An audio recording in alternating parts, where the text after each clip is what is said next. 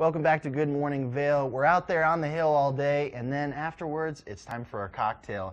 And our friend Adrianne is here from Jack Daniel's this morning, who is a partner of the Burton U.S. Open, and we're going to learn how to make a delicious cocktail. That's right, yes. So after opera, this is maybe a little much for opera. You know, opera we keep for the simple beer options or a glass of wine or something, but when we get home and we've got all the supplies on hand, this is what we're going to make. That's right, yes. So we're super excited to partner, and yesterday we talked a little bit about the Jack Daniel's being the official whiskey partner of the Burton U.S. Open and our activation at the sponsor village. So I thought today we could talk a little bit more about our charcoal mellowing process. Okay. Now this is one of the things that makes Jack Daniel's a Tennessee whiskey and not just a bourbon, not just a whiskey, but Tennessee whiskey. Okay. And it's the way that Jack Daniel made it when he started the distillery in 1866, and it's the same way we still make it today.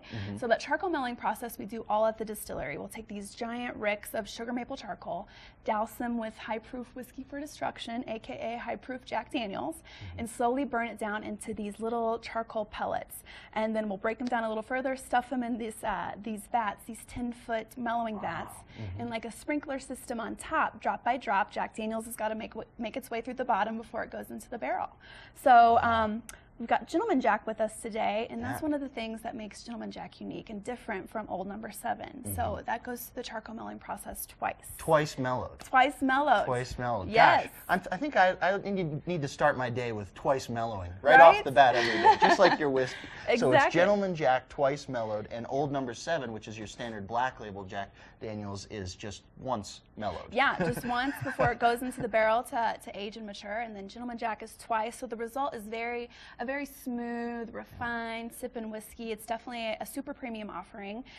Great to sip on, but also great in cocktails. So with that being said. Wonderful. So let's get to it. Yes. So we're making the Gentleman Sling today. The Gentleman Sling. Very refreshing and great and easy to make at home if you have all the ingredients. So we're going to start with our lemon juice, and we're doing a ½ ounce of that. Perfect. Let's bring that right out here. So we've got lemon juice, and now what's next? Simple syrup here. Simple syrup, okay. And we're just doing a 3/4 ounce on that. Okay. And then, of course, we've got our Jack Daniel's. Here we go. With Gentleman the good Jack. Stuff. And we're going to do 2 ounces of that. 2 ounces of Jack Daniel's, okay. Perfect. And we go. And so we then, added the sweet part, now we've got the booze, and on to a little touch on top, right? Yes, our orange bitters, just 2 dashes of that. Perfect. And then we're ready to shake it up. Okay. We gotta get it all mixed up. Here we go. Here we go. Shake it up.